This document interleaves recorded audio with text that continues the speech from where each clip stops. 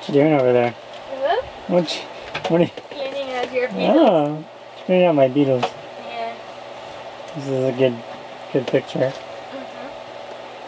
While she's doing that, I want to show you guys how we download weather while we're sailing for free.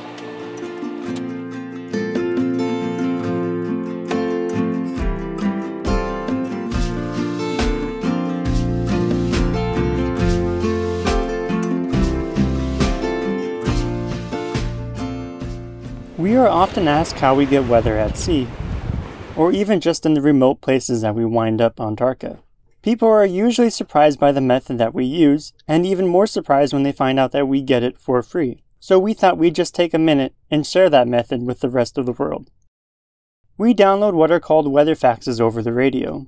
These are images broadcast over the SSB bands on regular published schedules by various government organizations. Now that part is pretty widely known to most sailors we've met, but the lesser known aspect is that you don't need an expensive SSB radio or modem. You just need an inexpensive shortwave radio receiver and, well, a computer. So here's how we do it on Tarka. First, we look up the transmission schedule for a broadcast station, and that's generally the nearest one to wherever we happen to be. Second, we use this thing, which is just a shortwave receiver that can receive single sideband, and this one was about $120 new. Using this radio, we can tune to one of the published frequencies until we get a good signal. To the radio, we connect an audio recorder, which we have laying around anyway, because we use it to record the audio voiceovers for these videos. It is also possible to record it directly to a computer. The transmissions themselves sound pretty funky, which actually makes sense because the sound has to record all the information for the image that we're receiving.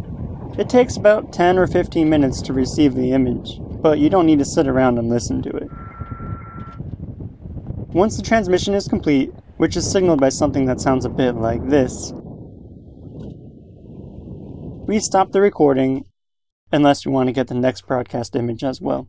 We then take the recorded audio into software to process it. We use a free tool called FLDigi, but there are many other options available too. The first time I saw an image being decoded, I thought it was pretty magical. And if all went well, the end result is the forecast image that we expected, broadcast from thousands of miles away and received without expensive equipment. Well, I mean, if you don't count the computer. But of course, there are a few drawbacks to this method. Most importantly, the signal quality is everything. Without a good signal, the decoded image won't be very helpful. And there were portions here where the signal was weak compared to the noise. And of course, we really don't have data along those lines. Additionally, we can only get weather at a rather large scale, and can't get grid files for our exact location.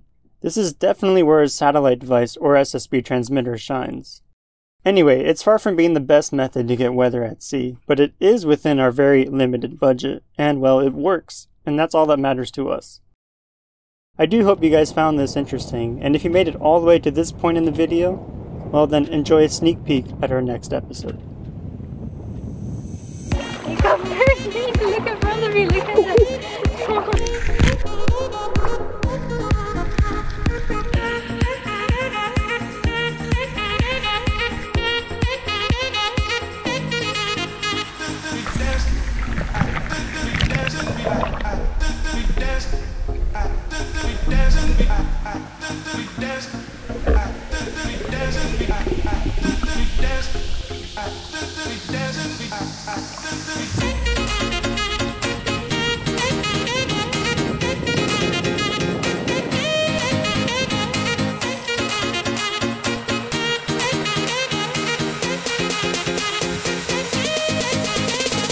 Dancing,